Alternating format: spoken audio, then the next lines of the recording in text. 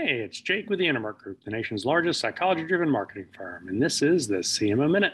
In this minute, we're going to see how complex changing somebody's beliefs is. Now, we'll start with a piece of research that you may have been familiar with. When we look at active attention for people consuming video, we find that there's a difference based off of the platform. The highest end on Instagram, people pay a lot of attention to the content. And at the lowest end on linear TV, they pay the least active attention to the content. Now, you may be thinking, hey, that's great. Instagram, what a good deal.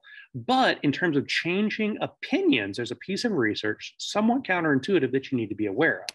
Now, this is an older piece of research from the 1960s. They ran an experiment where they took some fraternity students and wanted to see if they could change their opinions about fraternities by sharing with them an argument that showed that fraternities were morally negative. Now, they ran it in two conditions. One with a group that paid active attention to the argument, and another where they only paid passive attention to the content, where they showed them something to distract them and played the audio in the background.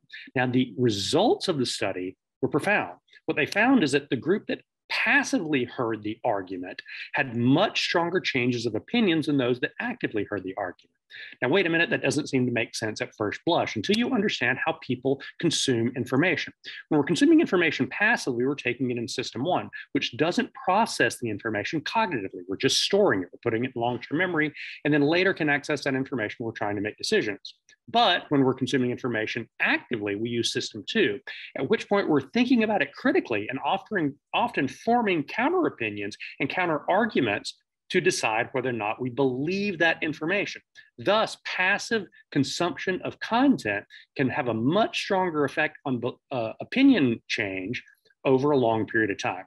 Now, what this does, it indicates marketing is much more complex than it appears at first blush. That also includes when and how we consume information. Now, we're going to discuss this at much greater depth at this week's blog at intermarkgroup.com/insights.